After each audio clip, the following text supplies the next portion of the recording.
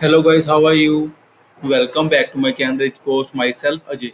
Hope you all are doing great. So guys, in this working video, I'm going to show you Angular 12 Bootstrap 5 toast notification working example. So guys, before showing you working demo and code, I must say please watch the video till the end and please subscribe my channel for latest Angular 12 and Bootstrap 5 updates. So guys, here we go. So guys, on the scene you can see 4 Bootstrap 5 toast notification. And guys, now I'm going to hide them. See guys, toast, hide it, and came again.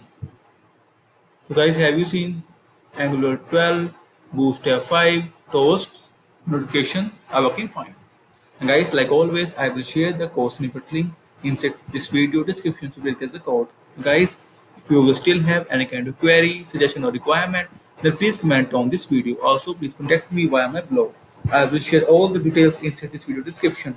Our friends, in the end, I must say thank you for watching this video. Thank you. Have a nice day. Take care. Bye bye.